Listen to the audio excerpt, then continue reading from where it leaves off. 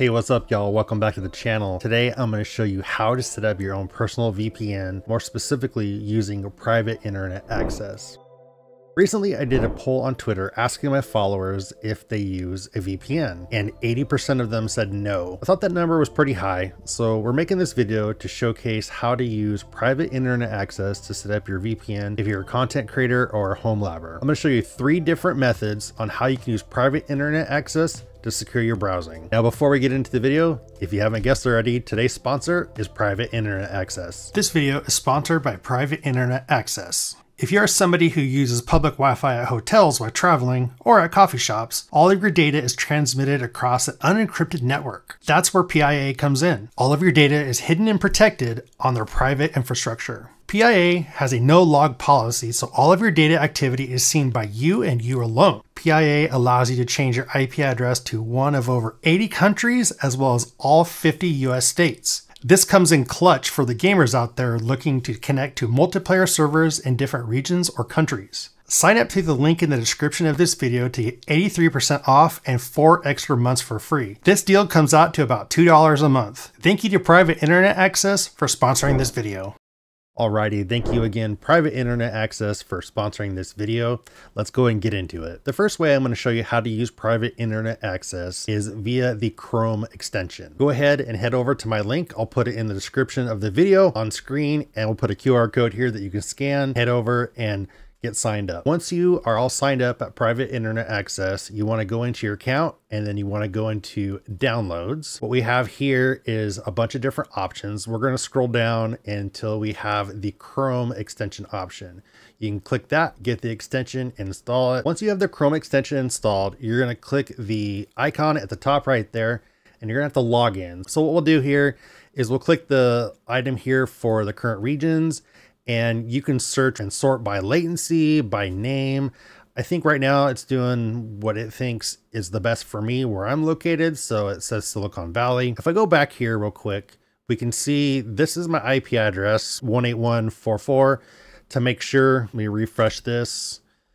That's going to find us. Yes, 181.44. Now what we can do here is we will go ahead and let's go and connect to Silicon Valley, and we are now connected, and you can now see that our IP address ends in 239. On the PIA, what is my IP page? We'll refresh that, and you can see we now are set with our 239 address. It says we're in San Jose. So you can see there, we are now officially connected via the VPN. What this is going to do, anything that goes through the web browser is going to be through PIA. Stuff outside the web browser is still going to go out your regular internet. And the reason is because we are using the Chrome extension plugin here. The next thing I'm going to show you is how we make everything on our computer go through PIA, not just our web browser.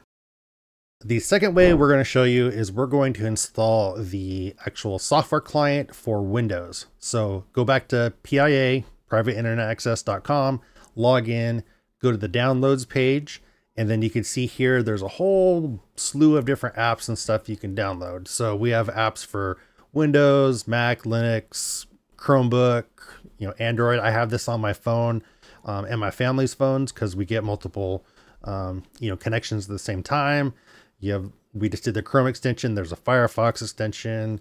I have this also on our Roku in our travel trailer. So if we're connected to Wi-Fi at a RV park, and let's say I don't have my router set up, or I don't feel like getting it all set up, we can use the VPN, and it kind of encrypts that traffic going over the public Wi-Fi. And then PS5, PlayStation, and Xbox, that's using the smart DNS feature. So what we're going to do is we're going to go ahead and download the Windows version. That's what I'm on, but if you have a different operating systems, go ahead and download whatever you have there. Then let's click download, and then once you install it, it's going to have you log in. You log in using your username and password that you set up when you set up your account with PIA. And before we get into that, just to show you that I am now disconnected from the VPN in the browser, you can see the top right, the icon is orange, it's not green. And then what we'll do is we'll refresh this page, and it's going to say we're back on that old address, unprotected. back in Dallas here. So you can see we're moving all over the place depending on what server we're connected to. So what we're going to go ahead and do is we will open the private internet access app, and you can see here, there's not a lot to it when you open it up, and that's great. It has the IP address that we're currently on. Once we connect to something, it'll have a VPN address right there. What we'll do here is let's go ahead and choose a server, and then it's going to be sorted by latency here.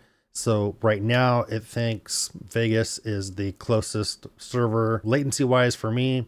I'm going to do something a little different because PIA has different servers based on stuff you want to do.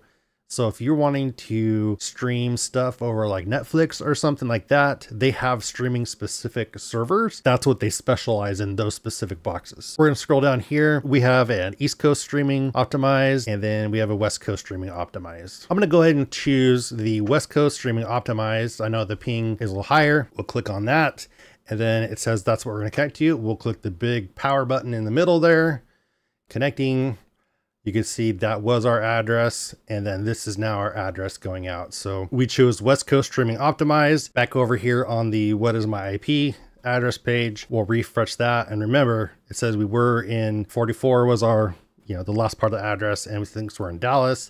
We'll refresh this, and now .198, and we're in Santa Clara. Now, something to note with the client, since it's installed on the computer itself and you have it running, everything on the computer is going to go out through that VPN. So for example, before when we used the browser plugin for Chrome, only stuff in the web browser was going to go through the VPN. Other stuff won't go through it. With the application connected to private internet access, everything is going through the VPN. So not only web traffic, like for your web browser, but if you're a gamer and you, let's say, want to connect to a different server, a different region. So let's say you live in the East Coast and you want to connect to a server on the West Coast to maybe play with some friends and hopefully get put on the same server. You could run this, connect to a West Coast, Seattle, LA, whatever. And then most likely the game you're playing will dump you onto a West Coast server because everything, including your gameplay, is going through that. If you're a streamer, your traffic from OBS is going to go through this. So everything on your computer is going through the VPN. So just something to note there. I have never really had an issue with speeds being affected too much doing that. I've streamed plenty of times through VPN, through PIA. When I play Sea of Thieves and I want to connect, hopefully get dumped on the server with friends that are in the East Coast or in Central, I'll fire this up. I will jump in and get put on a server. And if that's the server I want, what I'll then do, I can disconnect the VPN and I'll still remain on that server, or just leave it on, right? I've never had an issue with it. So just something for you to note there, that when you're using the client or the application, everything on your computer is going through the VPN. Now it's time for the third way. I'm going to show you how to protect your data and your web traffic with private internet access. All right, so what we're going to do is we're going to set up private internet access on our router. And what that's going to do is all traffic within our house or anything connected to that router is going to go through a VPN. You don't have to install the client on every machine, and you don't have to install anything in the browser on any machine. Everything, all traffic that's connected to that router, whether it's plugged in or via Wi-Fi, is going to go through the VPN. And I'm going to use a GLINet travel router. I'll put a link in the description below, as well as here on screen with a link and a QR code that'll take you right to the model I'm using, and you can pick it up. It's great for travel. There's another video I have on it.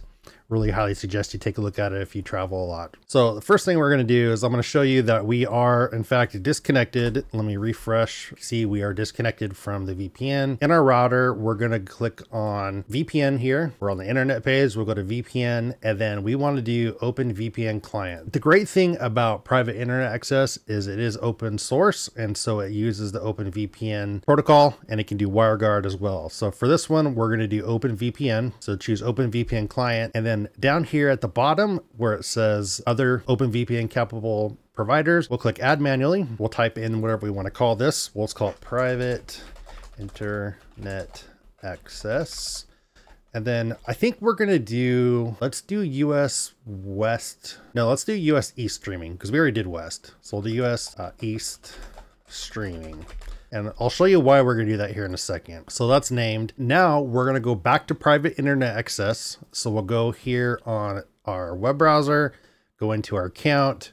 We want to go to downloads again, and then we'll scroll down to the very, very bottom where it says right here, Open VPN configuration generator. That's what we want. This is where we're going to configure how we're doing things. So we'll go ahead and click on go to Open VPN generator. And here is where the fun happens. So we are going to do OpenVPN 2.4 or newer. We are going to select the platform. Now the platform is where we're installing this file to. And since we're doing our router, it's going to be Linux. And to give you kind of an overview of what's happening here, private internet access is going to create a file for us. It's a file that the router knows how to read, and it's going to configure all the VPN stuff for us. Super easy. So we'll click Linux because that's the operating system of our router. And then you'll do the server that you want to connect to. So we have options in North America, South America, Europe, Asia, Oceania, Africa. I'm gonna stick with North America. When I travel, it's usually East Coast, or maybe vacationing in Mexico or something like that. So I'm not gonna do California. I'm gonna go and we talked about doing US East streaming. So you can see right here, we'll click US East streaming. We do have US West streaming somewhere on here. We'd have to search for it. Scanning real quick. There it is, US West streaming. But you can see we have all these different server options. So we're gonna do US East streaming. We'll scroll down to the bottom here. You can leave the port there, and then we'll click generate. And then once you click generate, it's going to create a file, and then it's going to download. Go ahead and download that file and save it in a place where you remember where it's at. And then once it's saved, go ahead and head back over to your router. Now I know we're doing this in the GLI Net router. You could do this on any router that can do OpenVPN client setup. So it's not specific to this router. I know there are a bunch of routers out there that'll do this. This will give you kind of an overview of how you can do that. So we have our OpenVPN client set up. Our name there is PIA. Go ahead and rename that so we can read it a little better. We'll call it PIA, US East streaming. And then right here where it says select a file or drag it, that's where we're going to select that file that we just downloaded from PIA. So go ahead and click that, find the file, and add it there. And you should see an option here, depending on your router, that says upload successful. And now we have a spot to enter our username and password. And this is where we're going to type in our username and password, once again, for private internet access.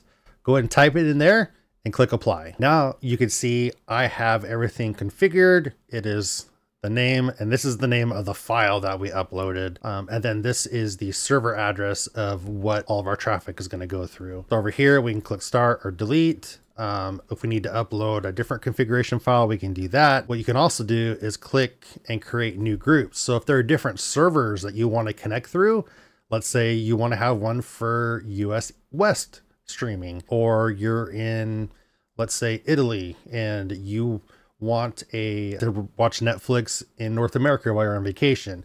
You could set up, a different thing, maybe like closer to home that goes through, somewhere in the US, or etc. Something really easy to do. You can create as many there as you want. And then what we're going to do now is the fun part. So with this router, what's really neat is under system here, we have toggle buttons, and on the side of the router is this like switch that we can just, a rocker switch or a sliding switch. We can slide it one way and it turns something off on the right. And then if we slide it to the left, it'll turn something on.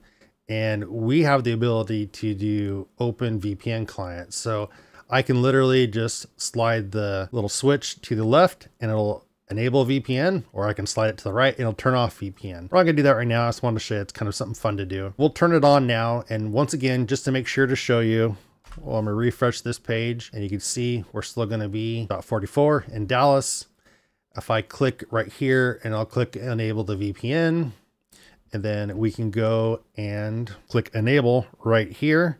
So we'll go ahead and do that. Client is starting, and however your router is set up to start or enable their OpenVPN client, go ahead and do that. And like I said earlier, once this is connected, and you can see now we are connected, everything on the network that's connected to this router via plugged in or via Wi-Fi is going to go through this private internet access server. So once again, I don't have to install a client or install anything on any phone, any device in my house that's connected to this. It'll just go through the VPN.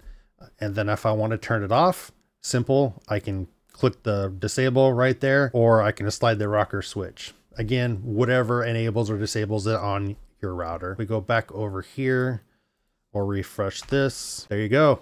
We're in now Jersey because we did US East streaming. Pretty cool, right?